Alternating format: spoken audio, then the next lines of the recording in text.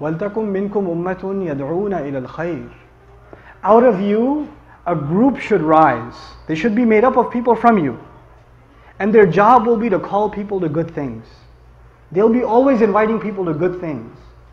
In other words, not every one of us is going to hit the podium, but there will be a group that will come from us. When the brotherhood is created, talents will be identified, and we're going to hone those talents, and the entire community is going to invest in those talents, and they're going to rise, and they're going to call people to good. وَيَأْمُرُونَ. Can you imagine young people from our community, our own community, one day giving the khutbahs, one day inviting people to good, one day going and going on talk shows and responding to people that are hating on Islam? Our own kids that are born and raised here. Can you imagine that day? It's an incredible thing. When they're from among you, calling to the good. يَدْعُونَ إِلَى الْخَيْرِ وَيَأْمُرُونَ بِالْمَعْرُوفِ وَيَنْهَوْنَ عَنِ الْمُنْكَرِ. Probably one of the most misunderstood concepts in the entire Quran. Actually, I was going to spend about an hour and a half just on this tonight, but I can't. Just on وَيَأْمُرُونَ بِالْمَعْرُوفِ وَيَنْهَوْنَ عَنِ الْمُنْكَرِ. But I'll summarize what I can for you. The translation says most of the time, they command the good and forbid the evil. How many people have heard that before? Command the good, forbid the evil, right? You've heard that before, right? Very, very shallow translation. Ya'murun means, it's a spectrum of things. Amr means suggesting something, advising something, trying to convince someone to do something, encouraging someone to do something, and commanding someone to do something. Is there a difference between suggesting and encouraging and commanding? There is, right? It starts with suggestion. And there are different situations. I'll give you a real life, really simple example. I love simple examples. Or I think they're simple. Right? Dinner's ready. I'm going to call my dad to dinner, and I'm going to call my son to dinner. Dad is downstairs, son is upstairs.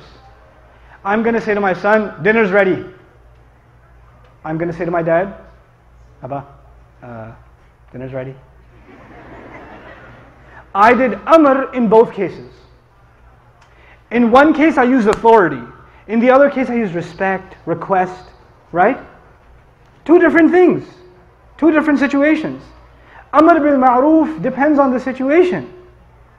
You don't go commanding people. You don't take out your haram gun and haram, haram, haram, haram, haram. Everything's haram. You can't do that, don't do that, no. And we have, unfortunately, some of this social constipation in our masajid in some places. We have it. I know it's a bad term, but I feel that way. Like it's almost like you can't even be happy in a masjid. Like if you smile and say, Assalamu alaikum. Look. Masjid. No happiness here. Oh man, masjid's supposed to be a place you can be happy. Don't be judgmental on people. Don't just tell people you should be doing this. That's haram. That's not right. And the guy, this happened in a masjid recently. These youth came to the masjid in Ramadan, last Ramadan, and some of these kids have never been in a masjid. Like they're Muslim, but they've never been in a masjid ever. The kid walks into the masjid. He's got a couple of earrings. And he's got tattoos. What if some of our incredibly wise members of the community do? That's haram. He's like, what, my ears? Haram? What, do you want to pull it off? Then you're going to say your salat is not accepted, you're bleeding. What do you want me to do?